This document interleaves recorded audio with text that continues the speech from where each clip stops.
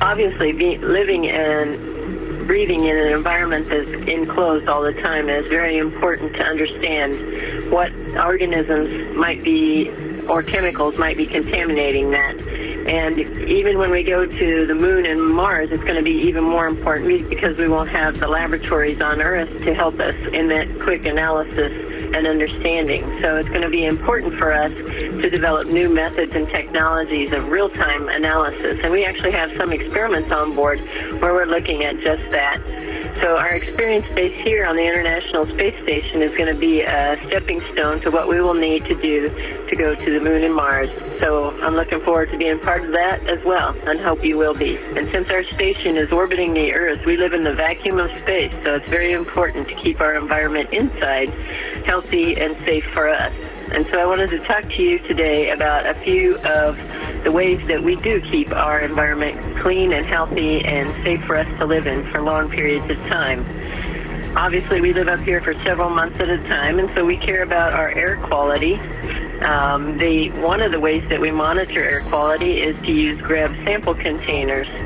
These little bottles are full of vacuum, which is nothing, and so when we open them up, it takes a sample of our air, and then we can send those back down to the ground and have them analyzed for any constituents or components that we might need to get better at cleaning out of our environment, or to just ensure that we have a safe air environment. Another little thing that we have is the formaldehyde monitors. These samples measure formaldehydes in our air, again, analyzed on the ground. These little sample containers are relatively easy to use. You just have to open a little handle, remove the cap first actually, and then open the handle. And because there's no air inside, the air is sucked inside, and the sample of air is taken at any given point in time. Obviously, I can't open these up since we wouldn't want to contaminate the sample. On orbit, we also have ways of measuring some of the components in our air, and I'm going to show you the Volatile Organics Analyzer. This hardware uses gas chromatography and ion mobility spectrometry to analyze different types of components in our air that we might worry about. It has a little air inlet valve, and it can measure these components real time and give us some data on board the International Space Station. In addition to hardware that we use to monitor our air quality, we also have some hardware that is used to clean and filter our air quality on board the International Space Station. Here I am next to the Trace Chemical Contaminant system. This system uses charcoal-based technology and other absorbent technologies to remove components harmful components out of our air. It also has this macro filter on the outside that gets a little dusty. And so, just like on the ground, we have to clean that filter so that the hardware will work better. And just like on the ground, we have a vacuum cleaner up here to clean it with. And, of course, mine gets to float in the air up here, which makes it a little easier to deal with.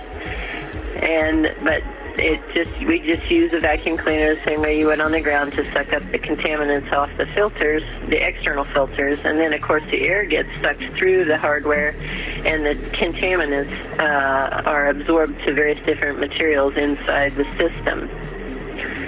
We also have a lot of air circulation throughout each of the modules and between the modules, and one of the ways that we ensure that the air quality is good within the modules are these Hepa filters. These are microscopic filters that take out very small material contaminants, including bacteria. Again, they have a large screen on the outside that gets cluttered up with dust and fur balls that we have to suck off with a vacuum cleaner. So that's part of our weekly chores, is to clean the filters to make sure that all our hardware is working appropriately.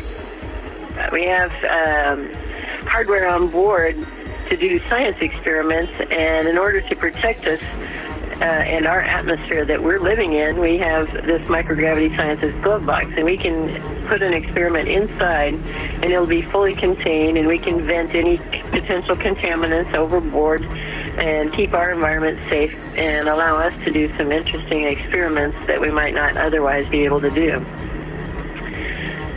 Also, we care about the microbiological organisms and fungal organisms that might be in our water and air and on our surfaces. And here's a sample of a water sample from one of our systems, and it's taken back to the earth and analyzed on the ground in great detail. We also have the capability to do some water analysis on board, looking for various different microbes counts, colony counts on board.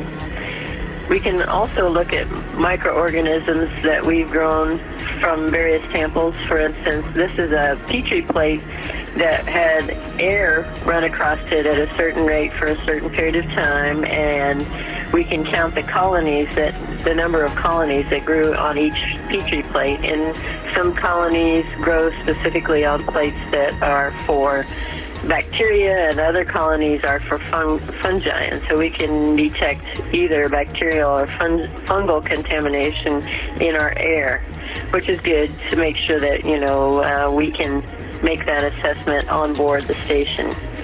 We can also do on-board assessments of the microorganisms that grow, or fungal organisms that grow on surfaces. These are little Petri plates that we touch to the surface that we are interested in knowing the microbial count for, and after a few days of growing these or incubating these media plates, then we can look and count the number of colonies that we have, and then we send them back to the Earth for more detailed analysis.